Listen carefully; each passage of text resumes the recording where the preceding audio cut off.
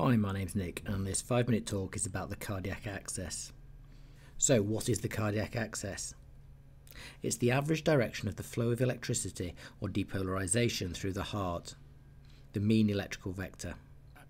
Since most electrical activity takes place in the left ventricle with some contribution from the right, it makes sense that most of the mean impulse will be in that direction.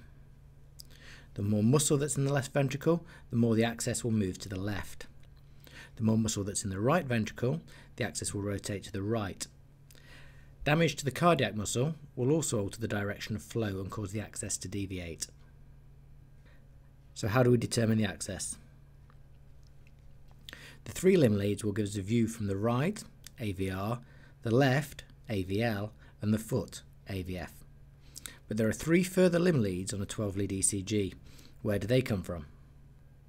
You may have heard of Einthoven's triangle. Its details is beyond the scope of this talk, but essentially you can create 3 further virtual leads. Lead 1 by combining the information from AVR and AVL. Lead 2 by combining the information from AVR and AVF. And lead 3 by combining the information from AVL and AVF. These leads will look at the heart from the following angles or vectors. This may be a diagram that you're familiar with from your textbooks. As you may be able to see, this is why we like looking at lead 2 so much when monitoring ECGs, because the majority of the impulse in a normal heart should be travelling towards it, giving us the best general view. So back to our axis.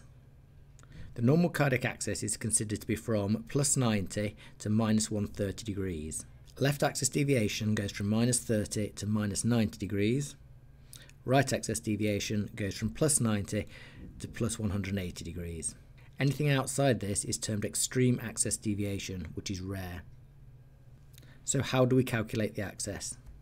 As you know, the more an impulse travels towards a lead, then the greater the amount of positive deflection compared to negative deflection it causes. The more it travels away from a lead, then the greater the amount of negative deflection compared to positive. If the impulse is at 90 degrees to the lead, then you get an equal positive and negative deflection. What you need to do is to find a lead where you have an equal amount of positive and negative deflection, or as close to as possible. We know that the impulse must be moving at 90 degrees to this lead, but it could be in either direction. Look at the lead that runs along this vector.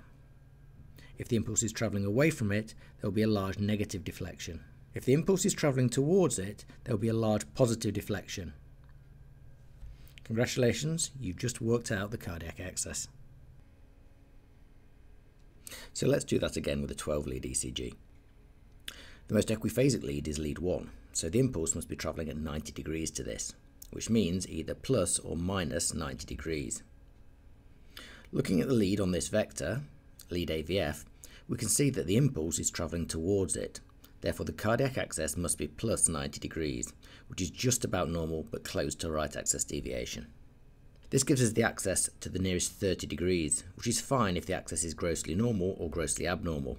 But if it's near the limits, like this, we need to be a bit more accurate. Go back to the equiphasic lead.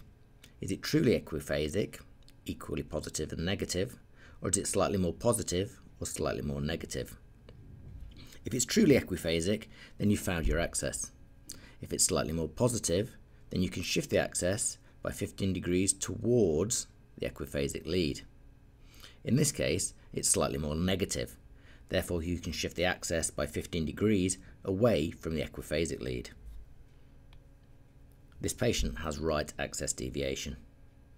There you go, the basics of the cardiac axis in under 5 minutes. Use this information to dig deeper into the cardiac axis and go and see as many ECGs as you can and make sure you work out the axis on them. We hope you found this useful.